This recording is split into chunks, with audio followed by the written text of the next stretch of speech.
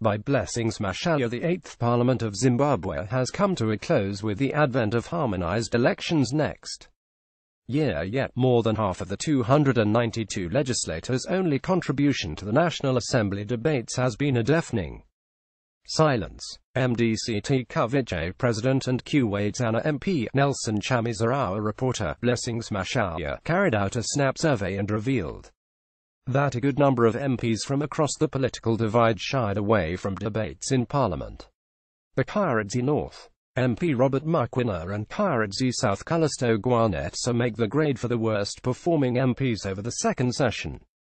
In terms of playing both their oversight role over the executive, the constituencies have a lot in common, such as hunger, but the pair was just disappointingly quiet. They literally did not say anything during their entire tenure of office.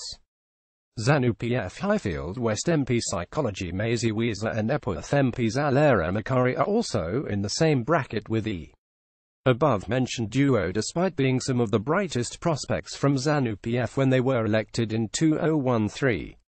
They are regarded as some brightest young legislators from the ruling party. However, they have performed dismally in Parliament, failing to make any contribution in the National Assembly.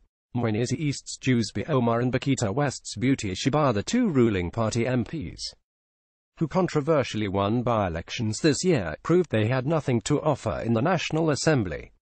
They were only vocal during the time of the by-elections. Mondorongezi MP Mike Garver, since his election in 2013, the legislator only made news over his court case in which he was being tried for firing a volley of bullets to scare a quarrelsome girlfriend at Kadoma Rainbow Hotel the previous year. He also found fame through his highly publicized divorce from wife Tendai Wenyika a few years after the celebrity-like marriage. On the legislation side of things, Garver did not do much other than ask a few questions. St. Mary's MP Dixon Unganai Tarusenga, despite coming from the opposition MDC, which has contributed the most vibrant MPs that have pushed motions and taken ministers to task, mashing, remained in the shadows. This is despite the fact that his constituency had a lot of burning issues, such as land barons and poor service delivery. ZANU-PF Shamva North MP Nicholas Goche and Sharagwe North MP Francis Nhema, the former ministers, choose to keep their mouths zipped in the National Assembly. This could probably be explained by the fact that they were once victims of the ZANU-PF purges that saw the ouster of former Vice President Joyce Mujuru. Malik Nkomo, the former radio personality, has disappointed many, especially those he represents in Incisor South. Without much contribution in the House, he has dismally failed to justify the noise and publicity that his election victory attracted in 2013. Others, there is a whole legion of other MPs who have largely remained anonymous, even in their very own constituencies.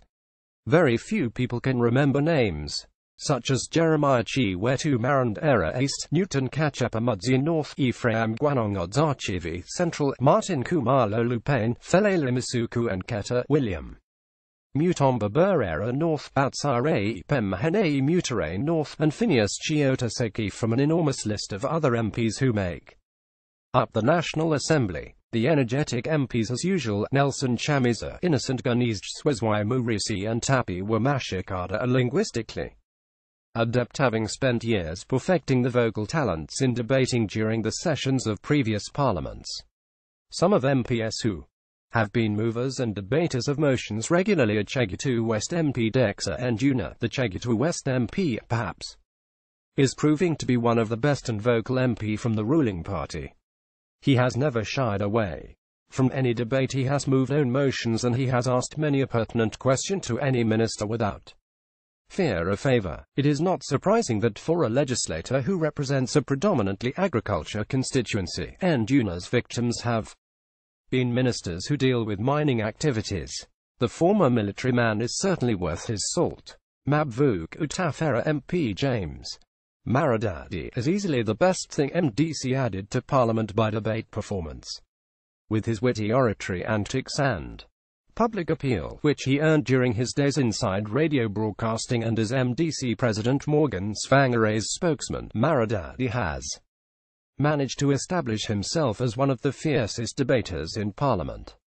Irene Zindi, the Mutasa South legislator, has been one of the few positives of this Parliament.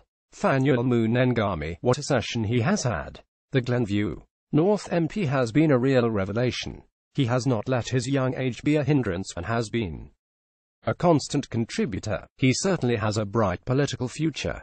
Bulawayo East MP Tabitha Kumalo, the sharp-tongued legislator, has never disappointed all the time. She earned herself ejection from the House once during this session after leading a rebellion against absent ministers in a protest that almost completely froze Parliament proceedings for the day.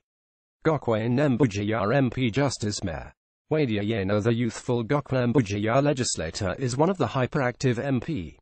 He has been famous for his popular bust-up with former local government Saviour Kasukuwa over unearning controversies surrounding the community share ownership schemes the latter presided over during his tenure as Indigenization Minister. Priscilla Misaherabwamushonga, she is one of the best female MP of the 8th Parliament so far.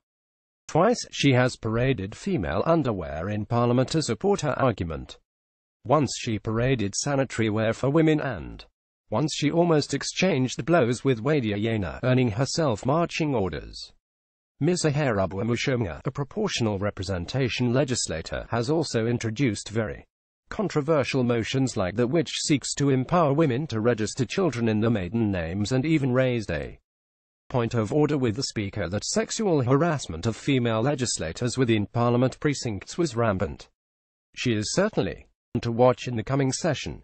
Joseph Chinatimba, from the day that he was elected to represent Burera South, it was clear that this man would set the august House alight.